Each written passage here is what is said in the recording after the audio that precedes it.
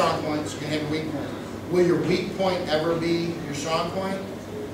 80% of the time, no. I mean, I'd like to lie to you and tell you, yeah, if you work real hard, boy, you're going to get there. And the reality is that's not the truth. Any more than, you know, your parents telling you when you're 5'3" that you can, you know, be an offensive lineman if you work hard. The message is real cool, and you do want to work as hard as you can. Again, playing the hand you're dealt. You want to get as big as you can. You want to balance your physique out the best you can, especially if you're going to compete. Everybody should go that route if they want to, without being, not everybody's going to be filled, not everybody's going to be perfect and balanced and go on to nationals and get a pro card. But you can still do a lot with what you have. You may still end up with those weak points, but you'll still progress. They'll still get better. I was born with a terrible chest, and I still get a terrible chest. It's just better than it was before. But it's not going to respond as good as other muscle groups. It's just, it might respond, but it's not going to respond as good as everything else. So before I move on, anything else with any training or anything that strikes you guys? And I'm good. I mean, like I said, if you have questions, I'll take 20. It doesn't really matter. Some people train like 2 or 3 and rest. I mean, as you see, like overtrain. Yeah. My stuff is that I get way more than and see, those are variables that you have to take into consideration. So that's a good question. It's so individual that you do have to look at those things. Am I getting a lot of sleep? Do I have a stressful job? I get competitors who are like ER nurses. Way more stressful than me working on my computer in my office at home every day. I don't even deal with traffic. So all those things have to be taken into consideration as far as whether you're going to recover well or not. Even down to supplementation and how efficient your nutrition is and things like that too. How long you've been training, how high your volume is, how frequently you're training. So this is one of those questions that the answer is more of an opinion than anything else, because it really isn't a right or wrong answer. If you're going to train, say full body, okay, you can do that, and you can do that 3 or 4 times a week. But the volume has to be so low that you're able to recover, you know, from workout to workout. I say that it's better to split up the muscle groups over the course of a week, 5 days. But then again, you know, the more you split it up, you only hit a muscle group once a week, you can hit it with a higher amount of volume, because it's going to take a while before you come back around to it, so you've got time to recover. You also got to take into consideration your nervous system and whether you have that. You know, if you're going to train 6 days a week and you're going to train, you know, chest one day, biceps the next day, you're still training for 6 days. So, my opinion, I always say this, and 90% of the time, there's always exceptions, but you want to rest more than you train. So if you train 3 days a week and you rest 4, that's a pretty good balance. Now people will say, well, wait, I'm far, you know, further than 3 days a week, because it seems very basic. But you shouldn't really approach it that way, because I've got high-level amateur bodybuilders, you know, professional athletes that can not only train in the off season for growth on 3 days a week very effectively, but even guys getting ready for shows. So it's harder when you get ready for shows, because you're going to be, when it gets closer to the show and you're dieting to lose a lot of body fat, then you do tend to run out of gas sooner. So it is sometimes better to train with less volume or less muscle groups in that session, and then spread it out over more days. But I say by and large, you should rest more than you. If you have a great recoverability, bump it to 4, come back to 3. But I mean, once you start getting over 4 days a week, that's a lot of training, and it's not a lot of recovery. My opinion. Yep. Just picking up on your rest theme. Let's say you're working three times a week, and the question really is, do you rest more by doing, let's say you're doing 4 different kind of exercises, and instead of doing all the reps, 80 reps, you rest, well, let's say you normally do, let's say 15 or 20 depending on what you're doing, and then you rest for 2-3 minutes, and then you do 15, 20, and you repeat that 4 or 5 times. as opposed to splitting up those exercises and going a circuit so that you're integrating different exercises, and so that essentially you're resting one muscle while you're exercising the other, you're coming back around on a circuit. Gotcha. That's a different type of rest than what I'm referring to with his question. I say the rest between sets doesn't matter. It doesn't matter in the sense that the work is still being done. And you have two ways to look at it. The longer you rest, the stronger you're going to be. You're not going to be as fatigued when you come back to it and hit it again. But at the same time, the other side of it too is the faster you go in between sets, you may not be as strong, but the intensity will be higher. So which one matters? Any of you want to answer it, let me know.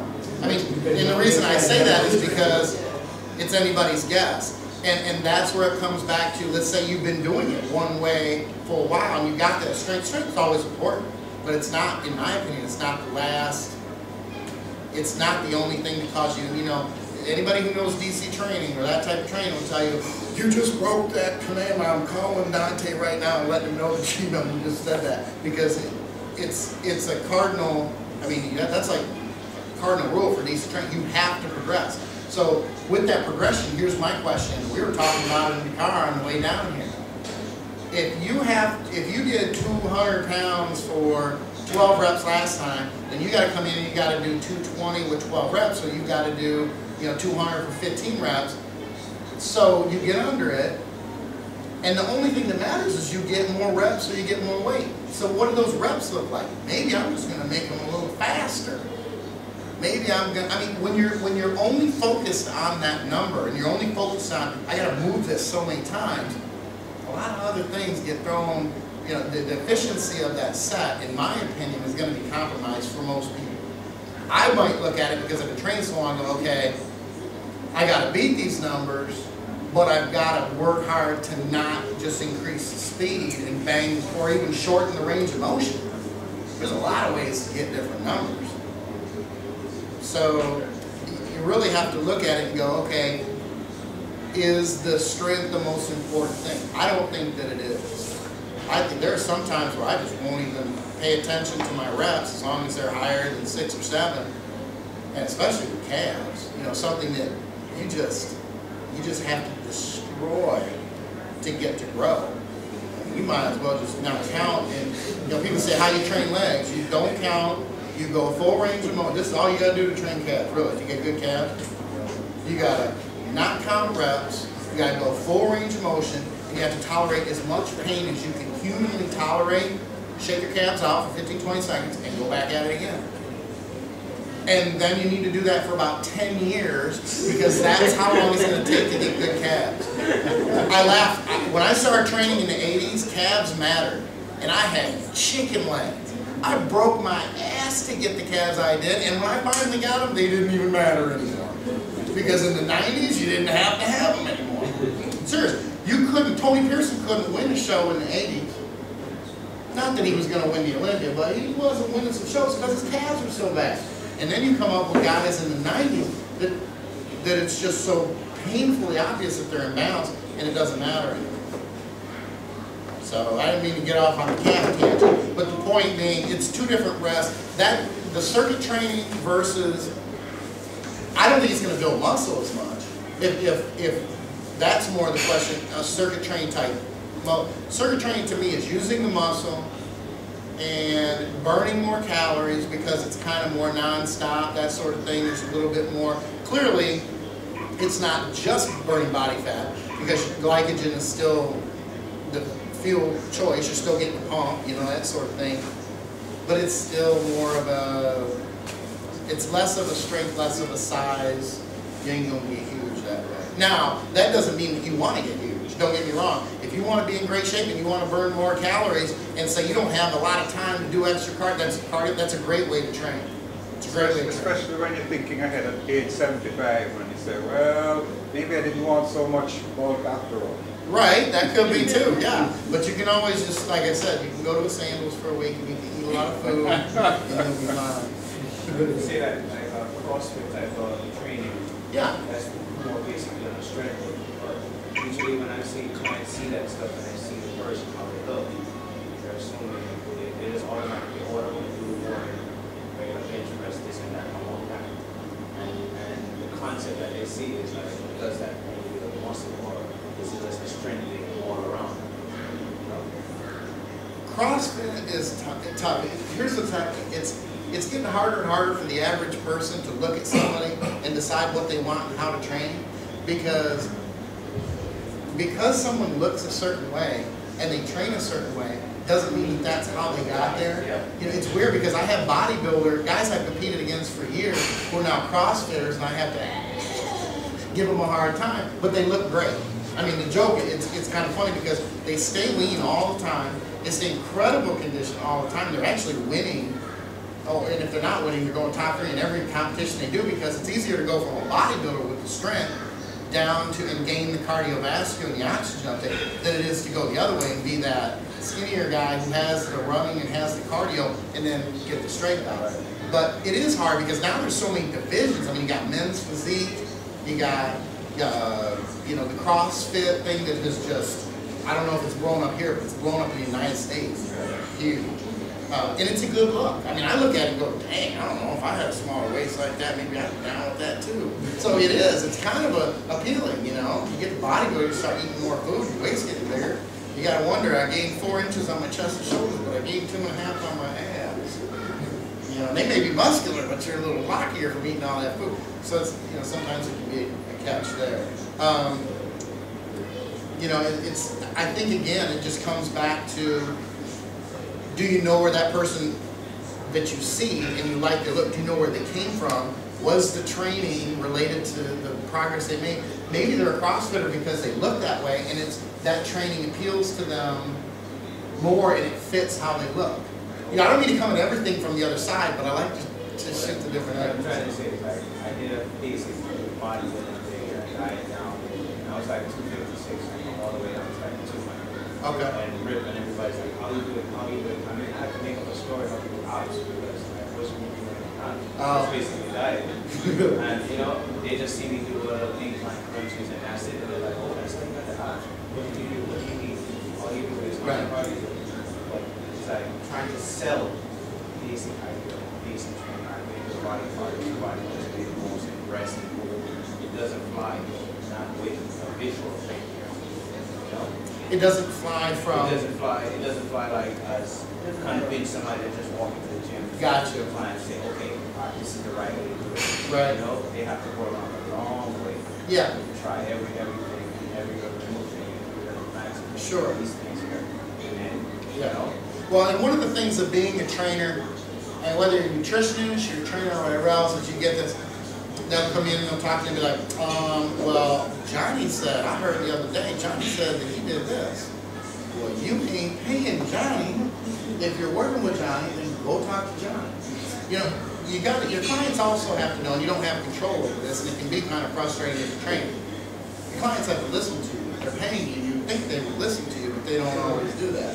So it is. It can be tough. It can be frustrating. But number one rule is, I mean, you hand them the tools to go build a house. You don't know what the hell to do. You might go beat somebody over the head with it. You're not responsible for that. You know what I mean? You're trying to help them out. You're trying to get them to build in your hands of the tools, but you don't know what they're going to do. My client base is roughly 70% outside of the United States.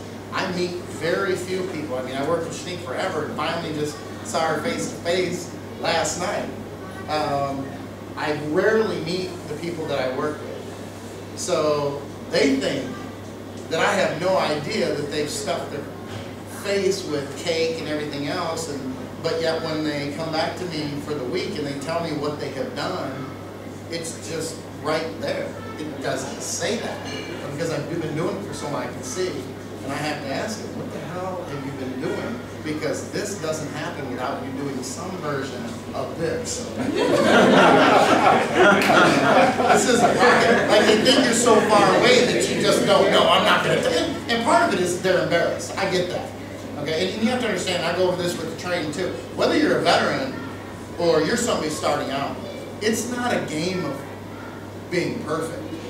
I mean, they won't tell you, but top competitors, And I'll tell them, and they have to tell you, because I'll tell them.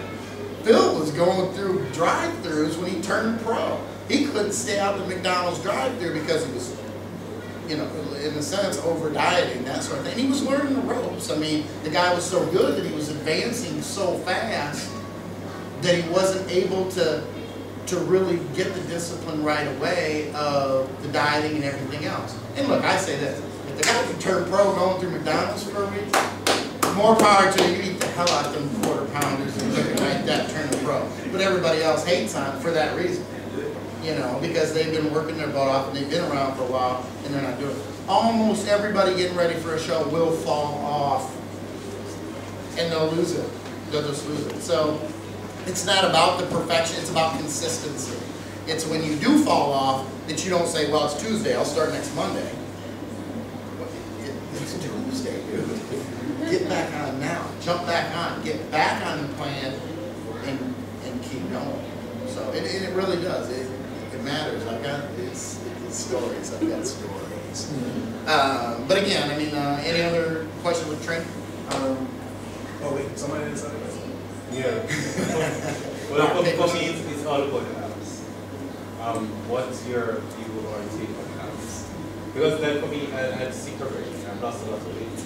I say arms, back, traps, but abs will not show. Oh, okay. So I'm not sure. Well, first thing is it a body fat issue, or do you not have thickness in your abdominal wall from a muscular standpoint? Like, is it a weakness from just a muscle standpoint? I think so. Okay. Yep. Yeah. So if that's the case, then, and here's what a lot of people do, they treat abs like, I have to do crunches 15 and 20 reps, everything else. If that's a weak muscle, you gotta get it to grow. So you gotta hit it like you would with the same type of idea or ideology of hitting chest or hitting back. It has to be heavier. And I'm not telling you to do 6-8 reps. What I'm telling you is it's gotta be heavier. You've gotta have resistance there. What happens a lot of times is you're either born with a real pretty abdominal wall that's shaped real well, or you're not. Now, it doesn't mean you can't do anything with it, you can't thicken it up and everything else, but that's a very, genetics controls what your waistline looks like from a muscular standpoint quite a bit. And an example is I'm more of a Rich Gaspari, blocky ab, you know, I can get super thin skin and veins and everything else, but I'm still blocky through my midsection, where someone else may have more of that taper and it comes down real pretty, it's a small waist, that sort of thing. If it's, yeah, exactly, versus Rich. Never mind, he could never be Rich. Very blocky, but and then it becomes, then from there it's a body fat issue. I mean, you could probably get leaner, but again, if, you know, I tell this to people all the time when they don't want to get big, they just want to come to me and they're like 160 pounds. This is no offense against anybody 160 pounds, but if you're 160 pounds and you're 5'8", 5'9", and you want to get ripped, you don't have muscle to get ripped. That's like trying to carve a turkey that there's just nothing there.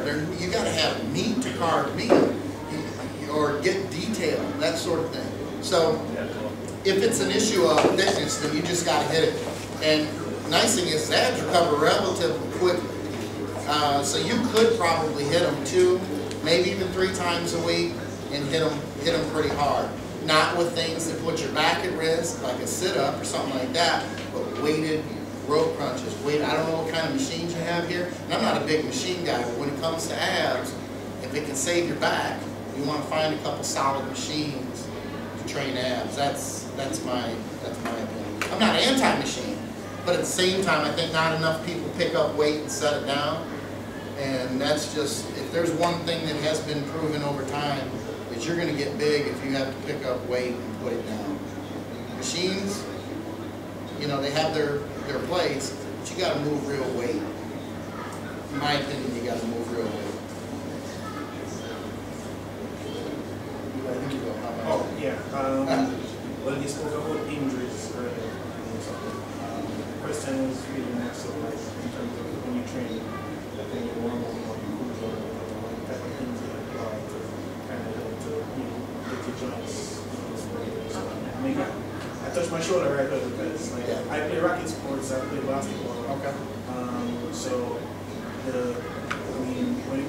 whenever I start working heavily on my shoulder, because my shoulders, the front part is stronger than the back part. Sure. You get that. You're going to answer your own question, though, right here, aren't you? As soon as you said front part is stronger than your back part, get your back part strong. There's the imbalance. And when you have injuries, a lot of times that's really what it is. In some way, there's an imbalance somewhere, and it's going to manifest. It's going to come out as an injury. It's going to give something. So first order of business really is then you have to wonder or ask yourself how much work are you doing front pressing and chest versus back, specifically high rows and things like that, middle, upper back.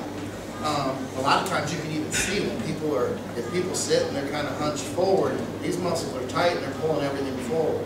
Now, you can have good posture, which you always want to try to stick with your shoulders back, but you can catch, it's almost like the gut. If you don't control your gut and the thing comes out, then you got to wonder how strong your abs are too. So first order business is just to take a look at your training, your back training versus your chest training. And most dudes, and I don't know that you do, most guys tend to favor, and they go more, they got to put the numbers up, they got to bench. And I'm not a big man. I don't think benching is great anyway, because I think it's number one injury. It's hard on the front shoulders, front delts, and not a lot of people truly bench correctly. But aside from that, if it's not that, and it doesn't necessarily mean that that's the case, but that's the first order of business if you know you're already weak in the back. The other thing is what exactly the injury is. And I'm not a doctor, and I don't play one on the internet. I always say that like I'm joking, but first, when push comes to shove, I am a bodybuilder who's been around for a long time, who specializes in nutrition supplementation. There is no rehab in there. I don't pretend to be an expert in that area. The only reason, if you come to me and you say, well, I've got a torn labrum, I'm like, oh, I've had to deal with that for 20 years. So there's a lot that I've had to deal with clients, and a lot I've had to deal with myself for training so long that I may be able to relate. But I don't know specifically, like I say, if it's a rotator cuff, I haven't had a lot of rotator cuff issues that I've had to deal with. And it's awful hard for me. I'm not dealing with clients one-on-one like you are. I'm dealing with them miles and miles away, and that's why I can do that, because I'm not, the training advice and consulting that I'm giving is quite secondary to the nutrition and supplementation aspect of it. They'll get the training from me, but they're coming to me for the nutrition and supplementation. And the gap in space, with them being somewhere, me being somewhere else, allows me to do that. The training, I tell my clients all the time, I can't diagnose what your situation is, and I'm like over the internet. So I tend to try not to give a whole lot of advice on that, if possible. And me giving you the advice of saying that you need to bring up the weak, but that's more from a bodybuilding perspective than it is a medical diagnosis or a rehab type thing. Can I ask though, what is the pain and how is it? It's one side, right? Yeah. Okay. Because if it's both, then it might not necessarily. No, it's the When you're doing, what are you doing? Oh, it's only bothering you when you're playing sport or when you're training? Okay, so what are you doing specifically?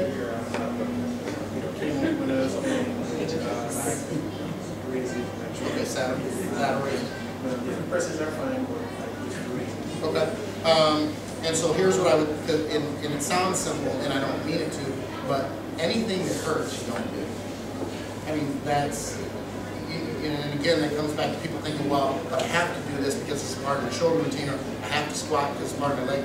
You don't. Anything that hurts you, just, if you can work around it, work around it, especially with a multi-angle joint like your shoulder, which is nice because I've had torn cartilage forever, torn labrum in my shoulder. There are some days where I can do side laterals, but I have to lean into an inclined bench instead of stand up.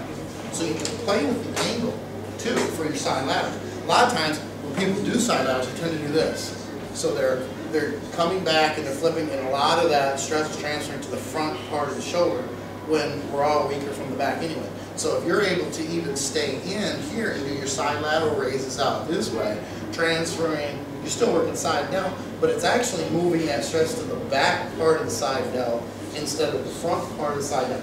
Not only will you see your shoulders improve, but you may get around the pain completely Because with that multi-angle joint, when you've got pain in there, or irritation, or it's a rotator cuff, or some type of itis, I'd call that, anything itis is old guy.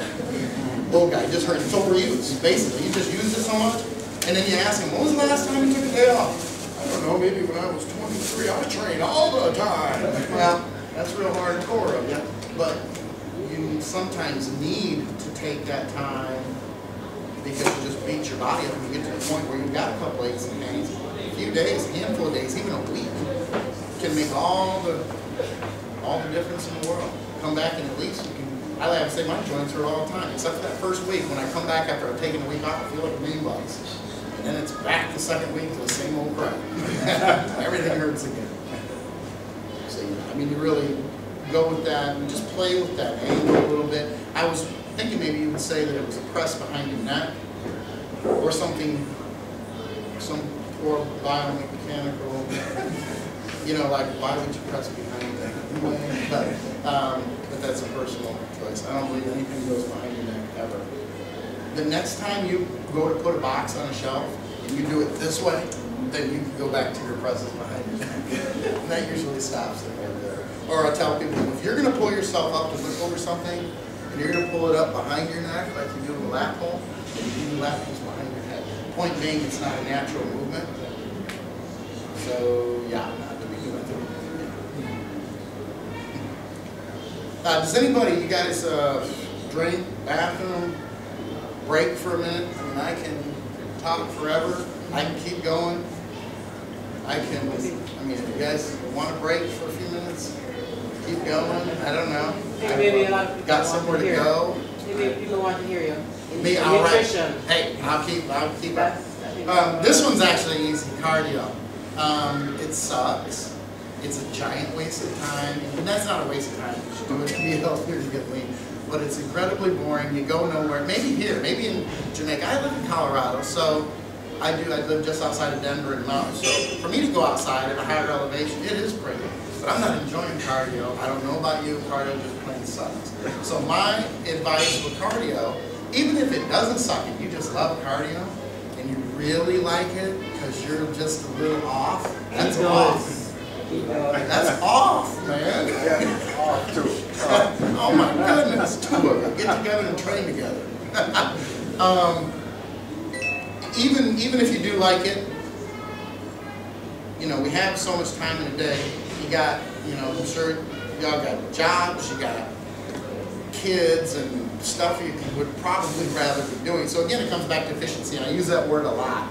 With training, efficiency, you don't want to be doing anything that you're wasting time on. Cardio is the same way. And my philosophy on cardio is very, very simple. Use it as a tool to keep your metabolism running hot, or, you know, your body burning more calories, but don't let your body rely on it. If you don't compete, you know someone who has or who's lost a ton of weight and they are doing 2 hours of cardio a day and they're dying and they're probably not getting any further with 2 hours a day as they were even with 1 hour a day, but that's a whole other discussion. Again, it's efficiency.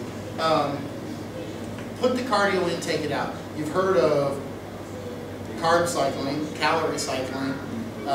Your body will adapt if you eat the same amount of calories and, you know, carbs and things like that. Your body will adapt to the same amount of cardio as well. So you got to kind of keep it off balance. My advice, if you're saying, well, what do you mean? How would I know when to put it and take it out? Start the week with your cardio, set for how many ever sessions that week. But if you're progressing well that week and your weight is falling like you want it to, then cut a couple sessions out at the end of the week. You're not going to all of a sudden stop burning fat or stop losing weight. It's a cumulative type thing. I've had people when, you know, especially during the show, I'll cut their cardio sometimes 7 to 10 days out, and they freak like, I still have body fat to lose. I want to lose body fat. You know, you don't just stop burning body fat the day that you stop doing cardio.